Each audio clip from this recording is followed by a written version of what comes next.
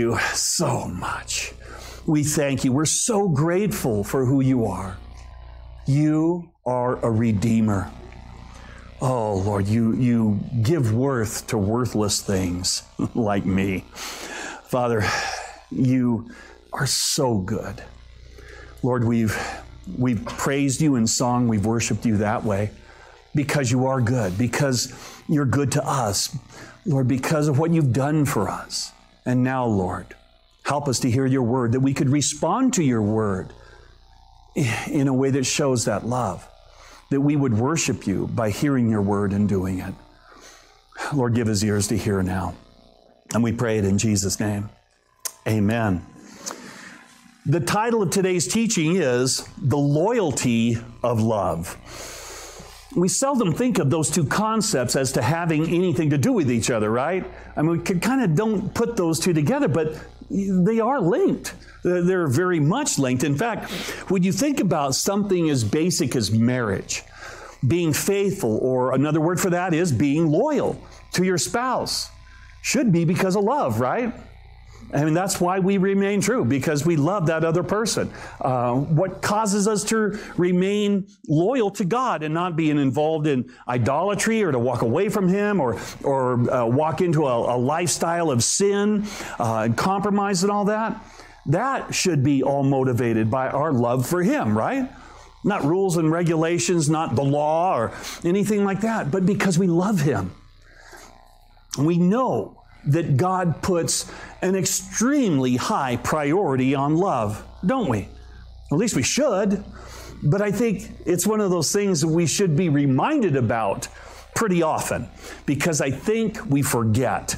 You know, in the first 3 verses of 1 Corinthians 13, you don't have to turn there right now, but the point is made that even if we do all kinds of cool spiritual things, if we do not have love, if we're not walking in love, then we're just making meaningless noise. We are nothing, and no matter what we do, it doesn't do us any good or the people around us any good.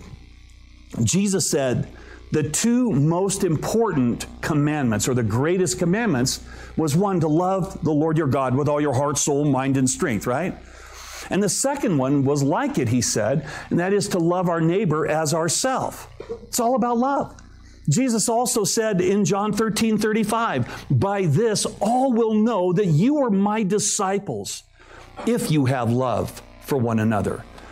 See, we can do all kinds of things in the name of Jesus. You know, we can carry our 10-pound Bible to church. You know, yeah, I'm Christian, I got a big old Bible. Hey, you know, nothing wrong with a 10-pound Bible. You know, that's great. But we can put the stickers on our cars. We can do all kinds of different things. But it's only when we love, Jesus said, that people can really see that we belong to Him. He didn't say they'll know you are my disciples by your bumper stickers or by your witness wear t-shirts, which those are good things. I got them. I wear them. In 1 John 4:7-8, we're told, beloved, let us love one another, for love is of God. And everyone who loves is born of God and knows God. He who does not love does not know God, for God is love. Think about that. God is love. So of course love is a big deal to God, right? He is love. And if we belong to Him, then we should be loving each other and we should be loving Him, right? We should be living, walking in love. That's how we're to live. But again, we don't usually see loyalty associated with love or as a product of love. But as we'll see here in Ruth chapter 1, love, real love, causes loyalty to God and to others. Let's read the first 2 verses here in Ruth 1. Now it came to pass in the days when the judges ruled that there was a famine in the land. And a certain man of Bethlehem, Judah, went to dwell in the country of Moab, he and his wife and his 2 sons. The name of the man was Elimelech, and the name of his wife was Naomi. And the names of his 2 sons were Mahlon and Chilion, Ephrathites of Bethlehem, Judah. and they went to the country of Moab and remained there. So here we are, we're introduced to this family of 4, and we're told their names, and their names are very interesting. Elimelech, his name means, my God is king. Cool name, huh? Yeah, he had some pretty good parents to name him that. and Naomi, her name means pleasant. And then they had 2 sons, though. And they named them Mahlon, which means sickly, and Chilion, which means pining or wasting away. Who names their son sickly or pining, right? It's weird. But we know that from time to time, God would bring famine on a land, especially on his people, to cause them to repent, cause them to turn from their sin and back to him. And we see here it says this happened when the judges ruled. And like we just saw for a couple of months, there was plenty of sin going on in the time of the judges, right? Lots of it. So at some point, God brought this famine to chasten his children, to bring them back to himself. And this family here, Elimelech, he leads his family to go to Moab, not just to buy supplies, but as verse 1 says, to dwell in the country of Moab. And verse 2 says, they went to the country of Moab and remained there. Folks, they should have stayed in their land. They were never commanded to go. And, you know, when we look through the Bible, when we look through the Old Testament, whenever God's people, they go to another land and God hasn't told them to, never good. It's never a good thing. What they should have done was stayed in their land, repented of any sin in their lives personally, trusted God to provide, and as we'll see, others did that, and they made it through the famine. Sometimes, as believers, we don't always respond in the right way to God's chastisement, do we? And you know, I know hunger is a powerful force, and it's caused people to do a lot worse than go someplace where they ought not to be. But look at verses 3 through 5. Then Elimelech, Naomi's husband, died, and she was left and her 2 sons. Now they took wives of the women of Moab. The name of the one was Orpah, and the name of the other, Ruth. And they dwelt there about 10 years. Then both Mahlon and Chilion also died. So the woman survived her 2 sons and her husband. Notice this. The very thing that they tried to avoid by going to Moab happened anyway. 3 out of 4 of them died. Folks, running from problems is never the right thing to do. Never. We should always stay and work out our problems with whoever we have the problems with according to the Word of God. We should always allow the Word of God to dictate how to respond to different problems. Running is never the answer. Now, other translations word it a little bit clearer that after Dad died, the sons took wives and they lived there 10 years. And it might be, it got me thinking, it might be that since Dad died 10 years before the boys, that when they were born, Dad possibly had already become sickly. And by the time of the second son's birth, Dad was pining away, wasting away. And so maybe they named their sons accordingly. That's a real possibility, right? But now, Mom, Naomi, is left alone in a foreign land with 2 widowed daughters-in-law. And you know, God has always got a way to get us back to where He wants us to be, doesn't He? He's got a way of doing that, which, being where God wants us to be, is always what is best for us. We need to understand that too. Now, folks, God is a redeemer. He redeems. He gives worth again. That's what redeem means. He buys back. He brings worth to worthless situations. And He gives hope to hopeless situations. Look at verses 6 through 10. Then she arose with her daughters-in-law that she might return from the country of Moab. For she had heard in the country of Moab that the Lord had visited His people by giving them bread. Therefore she went out from the place where she was, and her 2 daughters-in-law with her. And they went on the way to return to the land of Judah.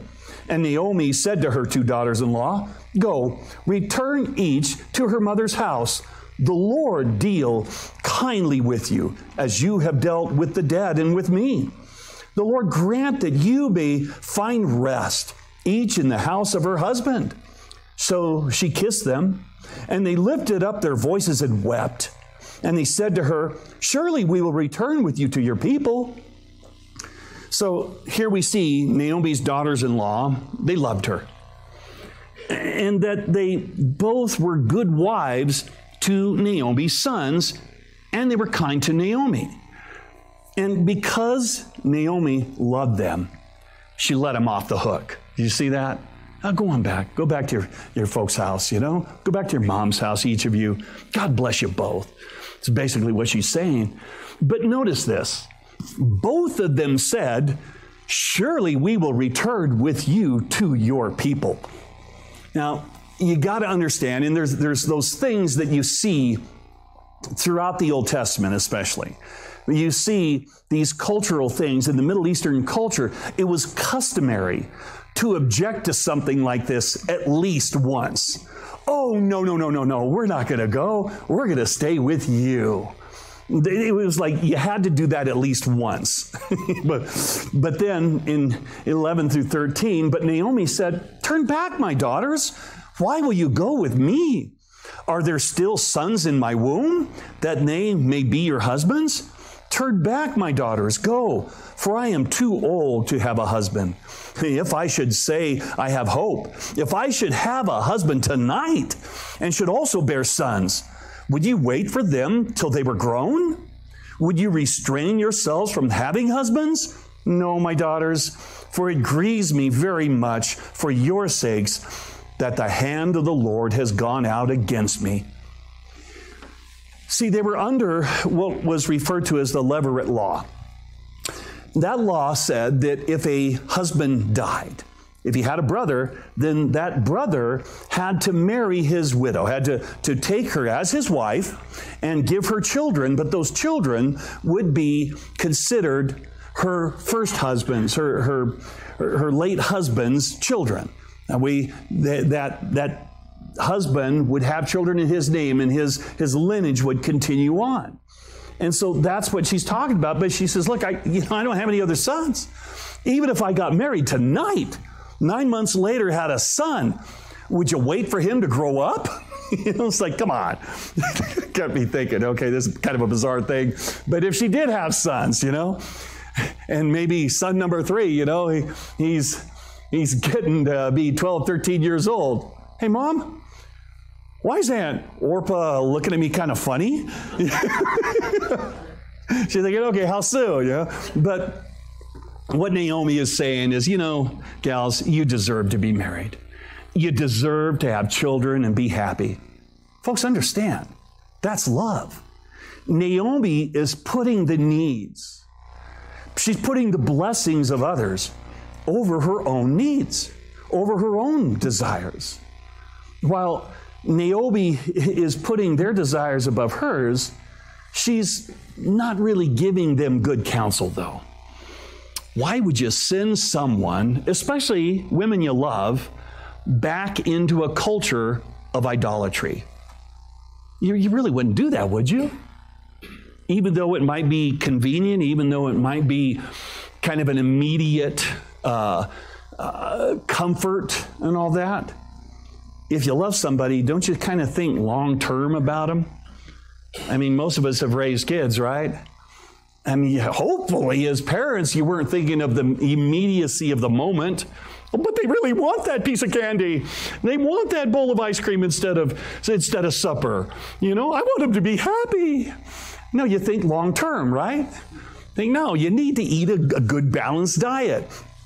So you want what's best. And,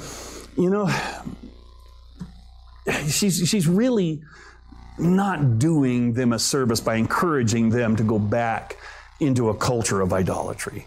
It's not a good thing. Now, some point out that The reason why that happens is because Naomi is actually backslidden at this point and not really walking with the Lord. And we'll see this again, but Naomi is convinced that all that's happened to her is because, as she says here, the hand of the Lord was against her. I don't believe God's hand was against her. I really don't. I believe her husband took her someplace where he shouldn't have taken them. And God, I believe as we'll see over the next couple of weeks, that God is actually in the process of redeeming this bad situation. But here we see what's all too common today. When well-meaning people aren't walking with the Lord, they give bad counsel. Verse 14, then they lifted up their voices and wept again. And Orpah kissed her mother-in-law, but Ruth clung to her. It's kind of like every Hallmark movie. You got to have women crying at some point, right? Going at it again. They're crying again. Now, notice this, though, that Orpah kissed Naomi goodbye. All right? But Ruth clung to her. Ruth wouldn't let Naomi go. Folks, that's love, right?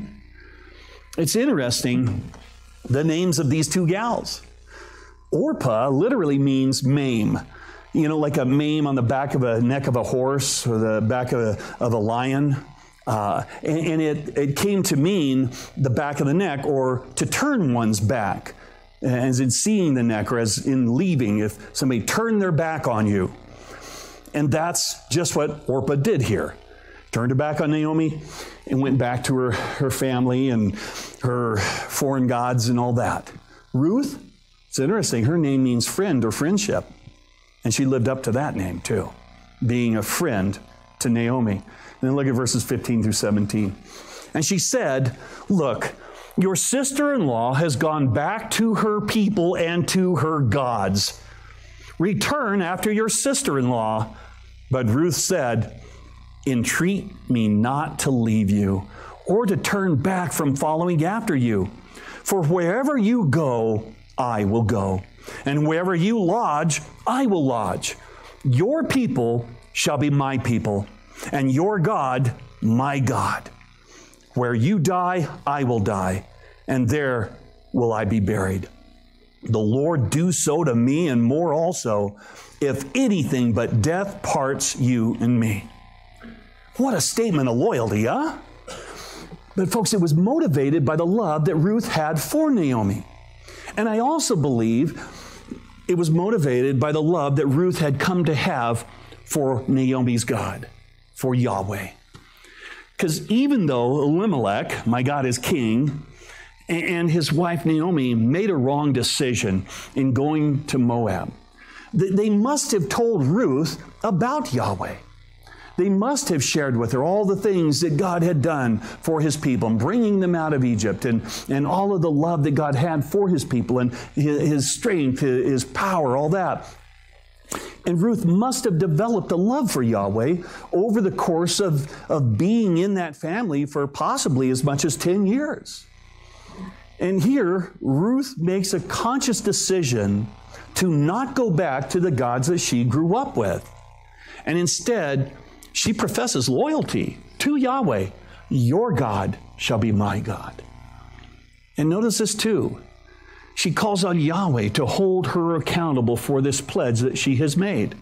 The Lord, and remember, anytime we see in the Old Testament the word Lord in all capital letters, that's the translators letting us know that what's actually there are the letters YHWH, the proper name of God.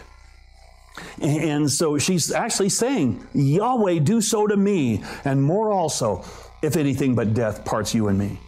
Folks, understand, that's an acknowledgement of the reality that Yahweh is God, and that he could do something to her if she broke her pledge. There's so much love going on here. But in order to really see it, to really see this real love within this account, I think we need to look to what God defines as real love. Now go ahead and turn over there to 1 Corinthians 13. And we're going to look at verses 4 through 7. And we're going to kind of break them apart a little bit and look at each aspect or attribute of love, or attribute, I should say. First, in verse 4, it says, love suffers long and is kind. Think how much suffering Ruth had done watching her husband die. Yet Naomi said she was kind to the dead, in other words, Ruth's husband, as well as to her brother-in-law through it all. And through it all, she was also kind to Naomi. She suffered long and was kind. It says love does not envy. She didn't envy her sister-in-law going back and being able to get remarried right away to, quote, get on with her life. She didn't envy. It says love does not parade itself. It's another way of saying love doesn't show off. Look at me, how spiritual I am, how loving I am, and what a great sacrifice I'm making to you, Naomi. She doesn't say anything like that. She just served her mother-in-law and committed herself to her. She said that she was going to be with her all the way to death. And that was it. She didn't make a big deal of it. Just, hey, I'm yours. It also says here that love is not puffed up. Some of your Bibles may use the word arrogant, proud, or conceited. Someone that's puffed up or proud always makes more of themselves than they really are. You know, they make themselves out to be more than they are. It's really like cotton candy. We've all eaten cotton candy before, right? Now, as kids, you can just never really eat food, right? Not even candy. You got to play with it a little bit, right, sometimes? And I remember as a kid playing with my cotton candy, taking it and scrunching it down one time, you know? And you could take a big old thing of cotton candy as big as your head. And do you know that if you have a little bit of moisture in your hands, you can scrunch it down, and that whole big old thing of cotton candy can fit in the palm of your hand because there's not much substance there. That's what being puffed up is. Not a whole lot of substance, but oh man, you look good, you look big, you look cool kind of thing. And through the book of Ruth, we'll never see Ruth puffed up, never proud. You know, one of those ways that we see that is whenever Naomi gives Ruth direction, she humbly receives it. She's never too proud to receive direction, even from a mother-in-law. Now that's real love, right? In verse 5 there in 1 Corinthians 13, goes on with what love is and what it's not. And verse 5 says, love does not behave rudely. We'll never see Ruth behave rudely to anyone. Instead, she's polite to everyone she interacts with. Love does not seek its own, it says. Oh, Naomi showed love for both her daughters-in-law by letting them off the hook, by saying, no, you go on. She wasn't seeking her own, but we certainly see Ruth here not seeking her own perceived needs, her own desires, her own family over Naomi's family. She's all about others. We never see her ask, what's in it for me? What do I get out of this deal? Now, we will see what ends up happening to Ruth and how awesome that is. And I'm not going to say, if you don't know the story, then you'll just have to stick with us or go home and read it and see, but it's awesome. As we'll see, she has no idea at this point what God has in store for her. She has no idea. She just loves Naomi and puts Naomi first. She doesn't seek her own. It's not all about her. How can I bless my mother-in-law? How can I bless Naomi? It also says here, love is not provoked. If you have the NIV, it's worded, is not easily angered. In other words, love does not have a short fuse. You never see Ruth getting mad at God or Naomi. You got me into this. Why could you do this? You know, you don't see that. Also, it says love thinks no evil. If you have the NIV again, it words it as, it keeps no record of wrongs. Let that sink in for a sec. When someone can rattle off a list of things that you've done to them or if you can do that to somebody else, you haven't been walking in love. That person hasn't been walking in love. Just the opposite. They've been keeping score. And folks, let me tell you, if you've been keeping score in your marriage or even with a friendship, how many times that person has done this or said that or something you don't like, and there's this and there's that. And sometimes I get into marriage counseling and it's like, remember Bullwinkle? Oh, in this itty bitty cord. Oops. And then the card goes, hey, it just goes off into infinity. That's the list, man. They got all this stuff that the other person has done to them. Get rid of the list.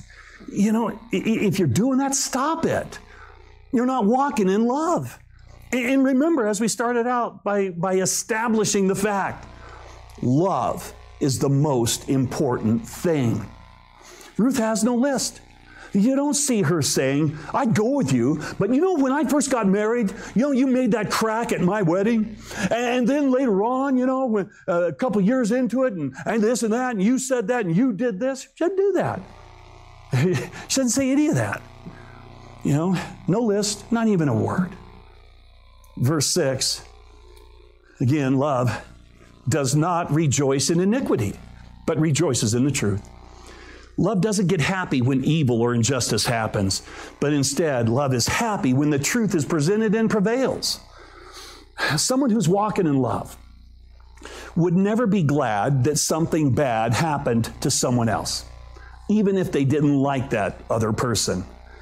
They wouldn't work towards something bad happening either to somebody else, you know, through slander and gossip and all that kind of stuff. And we don't see Ruth bad-mouthing her sister-in-law. You know, she had an opportunity to do it. You know, when Orpah left, you know, she doesn't. You don't see her saying, "I hope she stubs her toe on the way back to her people, leaving us like that. I can't believe that. Can you think she calls herself your friend? Oh, I can't believe that." She doesn't do that. She doesn't, you know, it's just no list, nothing. Just she doesn't rejoice in iniquity. She's rejoicing in truth. And then verse 7 says, love bears all things. It means to endure patiently. In other words, we would say in our vernacular, it puts up with everything. That's what love does. New Living Translation words it, love never gives up. You know, love never says, that's it, that's the last straw. That's not love. If you've said that, you need to check yourself. Have you repented from that kind of thinking? Because that's not love. You never see Ruth do that. She never gives up on Naomi or God. And then it says, love believes all things. That doesn't mean gullible. It means to believe the best about someone in every given situation. To assume the best or give the benefit of the doubt, we would say. You know, if somebody says or does something, if you're walking in love, then your mind automatically searches for the best possible reason or meaning to what they said or did, right? That's what we're supposed to do. That we're supposed to believe all things. Believe the best out of somebody. You know, oh, did you see, you know, brother so-and-so walked that little old lady across the street? Yeah, but you know, I know why he probably did it. I bet he was just trying to get into her purse. That's what it was. He walking over there, boy, you know, he's just after that money, trying to get in that purse. I know. Yeah, it's just, if you do that, stop. Start walking in love. Start believing the best. Believe the best out of people. You know, Ruth didn't say to Naomi, you only want me to go with you because you want to use me. Or you probably want me to go with you so you can sell me into slavery the first chance you get, huh? You're just wanting it to be easy for you. That's why you want me to go with you. You don't love me. She didn't say that. She believed the best out of her. Something real close to that says love hopes all things. That means believing all things for the future. In other words, anticipating the best for someone. That if somebody has wronged you and they've apologized, then you anticipate the best for them. You know, love doesn't say, yeah, I know you apologized. I know you said you're sorry, but I know you're going to do it again. I don't trust you anymore. That's not love. Ruth, because she really loved Naomi, believed that whatever happened, or wherever they went, that Naomi would do right by her. She understood, Naomi loves me. And then it says, love endures all things, which means to stay under the load. In Galatians 6:2, we're told, bear one another's burdens and so fulfill the law of Christ. See, if you love someone, you'll bear their load. You'll endure it patiently. You'll be willing to suffer with them. You'll be willing to let them cry on your shoulder and moan and complain or whatever, and you'll love them anyway. And we sure see Ruth doing that kind of thing, right? I mean, willing to go through whatever Naomi was going to suffer the rest of her life. Now, was Ruth really serious about going with Naomi no matter what? Or was this just a little bit more customary objecting? Look at verse 18 back in Ruth 1. When she, that's Naomi, saw that she was determined to go with her, she stopped speaking to her. Now, not that Naomi stopped talking to her altogether. You know, she wasn't giving her the silent treatment. Well, if you won't go away, then I ain't going to speak to you. Yeah, that's it. She's not doing that. Naomi stopped speaking to Ruth about leaving her and going back to her home in Moab. The Net Bible, the New English Translation, words it, she stopped trying to dissuade her. She gave up. She said, no. Naomi understood. Ruth really loves me. She's committed to me. I need to stop this whole line of go away kind of thing. She loves me. And at this point, you might get the idea that Naomi was an easy gal to be around, and that Ruth really didn't have much to endure. Now, we already heard her say, the hand of the Lord is against me, right? Look here in verses 19 to 21. Now the two of them went until they came to Bethlehem. And it happened when they had come to Bethlehem that all the city was excited because of them. And the women said, is this Naomi? But she said, do not call me Naomi, call me Mara. For the Almighty has dealt very bitterly with me. I went out full, and the Lord has brought me home again empty. Mara means bitter, by the way. Why do you call me Naomi, since the Lord has testified against me, and the Almighty has afflicted me? The whole town is happy to see her. They're celebrating her return, but she's old Debbie Downer right here. Don't call me pleasant, call me bitter. God's against me. Everything's against me. The whole world's God Almighty, He's afflicted me. Doomed, we're all doomed. I'm going to die and whatever. But we don't see Ruth telling her, you're so negative. You're bringing me down. I'm out of here. I am going back to my people. No, instead she got under Naomi's load. She patiently helped Naomi through that hard time, hoping all things. Hoping that Naomi would eventually get through it and be her old self again. Ruth didn't give up. Folks, that's love. That's a loyalty that comes through love. And finally, in verse 22, so Naomi and Ruth, the Moabitess, her daughter-in-law with her, who returned from the country of Moab, now they came to Bethlehem at the beginning of barley harvest. Now that will tie in what we'll see next week. But what about you? Are you a Ruth? Are you someone who's walking in love? You know, it's been said that you can go back and you can read 1 Corinthians 13, verses 4 through 7, and you can substitute the word Jesus for the word love. And it reads really well, right? I mean, think about it. Jesus suffered long and was kind. Jesus did not envy, didn't parade himself, wasn't puffed up. Jesus didn't behave rudely, didn't seek his own, wasn't provoked. Jesus didn't keep a record of wrongs. And you just keep going, right? But here's a challenge for you. Tonight, before you go to bed, open your Bible to 1 Corinthians 13 again. And then, in the place of love, put your name. How far do you get? I'll confess to you, I don't get very far. So I know those are the areas that I need to allow God to work in me on.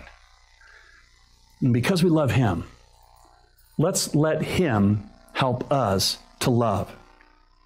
Amen? It's the most important thing. Let's stand up and pray. Father, we thank you. We thank you that you do love us. We thank you that you patiently endure us. You get under our load. You help us through it. Father, help us to be like you. Help us to love. Help us to love you, to love each other, and to love the lost. Because you do. Lord, we're yours. We do love you. And help our love to increase. And we pray it in Jesus' name. Amen.